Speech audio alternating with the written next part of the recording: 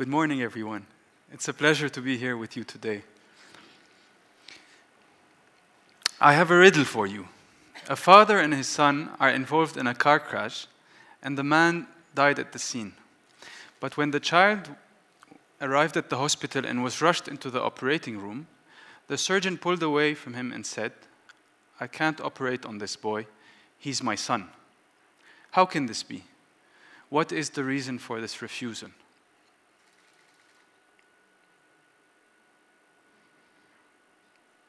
I invite you to take a moment to think about this.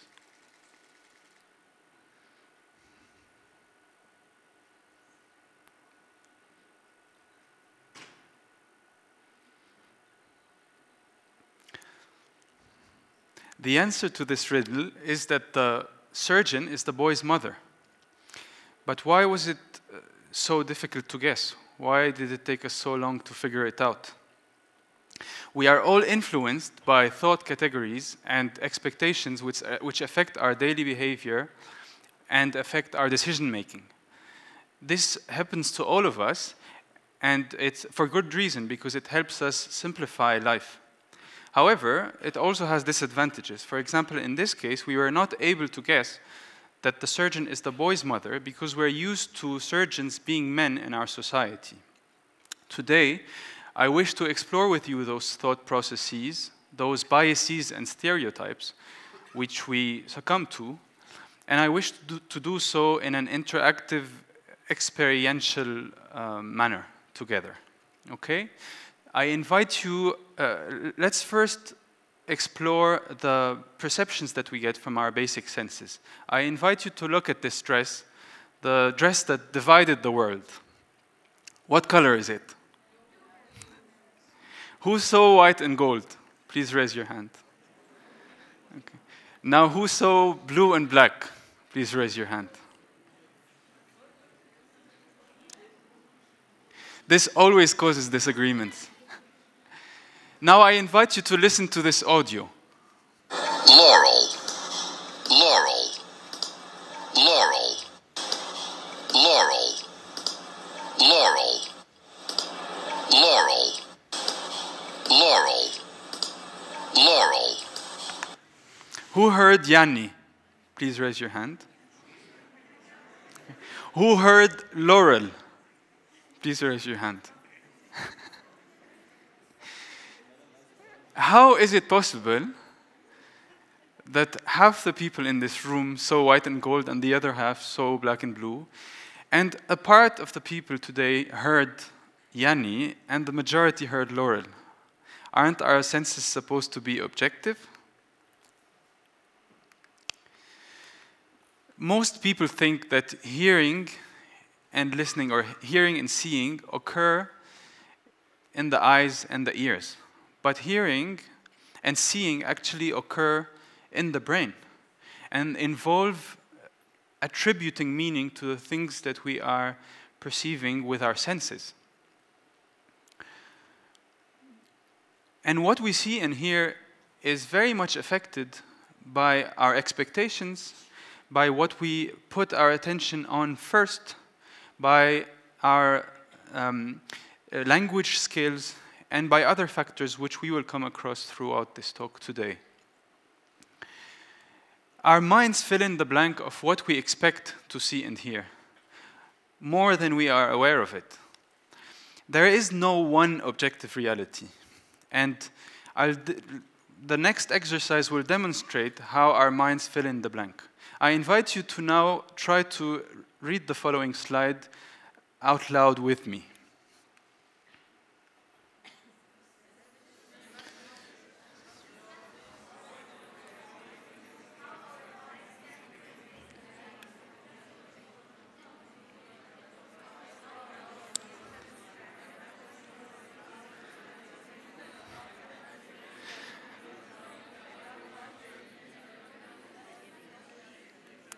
Super. This message serves to prove how our minds can do amazing things, impressive things. In the beginning it was hard, but now on this line your mind is reading it automatically without even thinking about it. Be proud, only certain people can read this. the majority of us were able to read this, although it's complete gibberish, although it's just a bunch of letters and numbers which are not supposed to make sense. Still, our minds are able to make sense of them.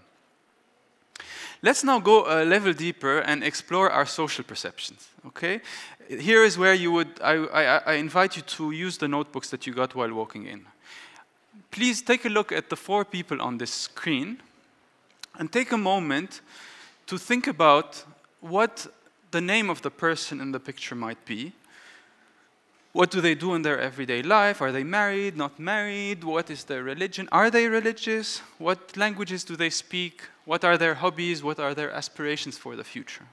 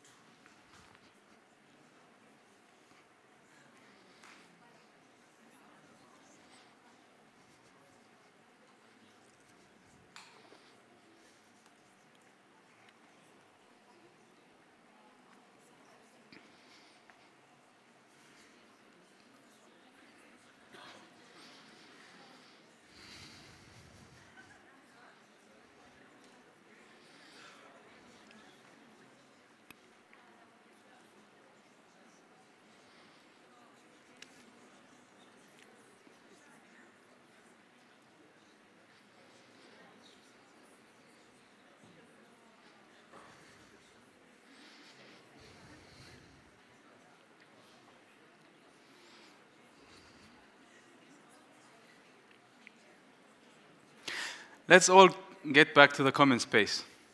Notice how quickly you were able to describe the life of a complete stranger or complete strangers from a picture only. You might have possibly assumed that the person on the right is a migrant domestic worker, or that the guy on the left is good at basketball, that the veiled woman is religious, or that the old man is retired. And all those assumptions, although we're not always aware of it, are things that are happening to us automatically when we're interacting with people around us, especially people who we do not know. And they are affected by the similarities that we might observe in those people based on other people that we might have engaged with or have met in the environments that we grew up in. The problem with stereotypes is not that they are completely false. It is that they are an incomplete perception of reality. Your assumptions of me are also affected by your perception of me, which might have changed when I changed my clothes. Now, some people now find me more relatable, while others less. Our biases and stereotypes happen in our minds, and together with the information that we get from our basic senses, constitute what we end up perceiving. We hear and we see what we expect to hear and see. And for good reason. I mean, we focus on certain aspects in our environment while ignoring others. This helps us save energy, this helps us organize our environment, and this helps us reduce complexity. But there are instances where we want to look at complexity, where we want to look at diversity. Because diversity is a richness. And because if we don't look at diversity, there is the risk that we discriminate against others. That we discriminate based on age, based on gender, based on nationality, based on marital status, socioeconomic background, and other factors. I'm going to give you a couple of examples from my personal life. As was mentioned earlier, I'm a clinical psychologist. And in one of my intake interviews with a prospective client of mine, the man who I was meeting with told me where he lived. This information, together with his accent and his dialect, made me guess which religious denomination he belonged to. This caused me to make an assumption that this man is religious, which led me to basically use a faith-based expression, qada u qadar, which translates to faith-based fate. This put him off. At the end of the session, he told me, I'm not religious, and this person, unfortunately, never came back. What this person needed from me was to engage deeper in that one topic. But instead, my answer to him it was similar to what he had already been hearing from his community and felt a little bit dismissive. And my worry is that this person might not have gone to another therapist after his experience with me, which is unfortunate because this person really needed it and he had been putting off our session for many months. Another example is from some 11 years ago. I was working in an organization that offers support services, rehabilitation services to people who are refugees. One of my clients told me that he works in agriculture. He used to plow the land, plant seeds, and pick vegetables in season. A few sessions into our work together, he spoke with the head of the rehabilitation unit and asked to change therapists, stating that the discussions with me were not deep enough. This, again, was because of an assumption that I made, that this person was simple-minded. Why? Because he told me he's uneducated and he works in agriculture. A big, fat bias that I exercised against this person, which caused unintentional harm. 10,000 counseling and therapy sessions later, I can tell you that we are all of us programmed to fall into this trap of stereotyping. Why so? Because of a need to survive. We have inherited this mechanism from our ancestors who needed to make quick decisions whether a person approaching them was a friend or a foe. The law of the jungle prevailed. Those mechanisms no longer serve their purpose the same way they used to before, but we still have them. And they are the reason why we tend to stick to people who have similar thoughts as us, or who think in the same way as us, and to form biases and stereotypes against people who are different from us. But today I invite us to take a step back and to challenge our biases and stereotypes, to engage with others who are different from us, and to get to know them. How can we do so? Or where we should do so is where we might be discriminating against others. For example, with people that are working in our homes, or with the janitor at school, or maybe even with the supervisor on the floor that I study in, or against maybe people who are refugees in the area that I live in. I invite you to take a step back to become aware of your biases and stereotypes and potential implicit discrimination. And how can you do so? How do you challenge your biases and stereotypes? Step number one is by becoming aware of them, which I hope I was able to help you achieve through this reflective slot. And second, by frequently taking a step back to reflect on those things, especially those of you who aim to work in the helping professions. I invite you to get to know the people who are different from you, talk to them, be mindful of your discrimination. And I leave you with this open question. What biases might you hold, and how can you challenge them? Thank you.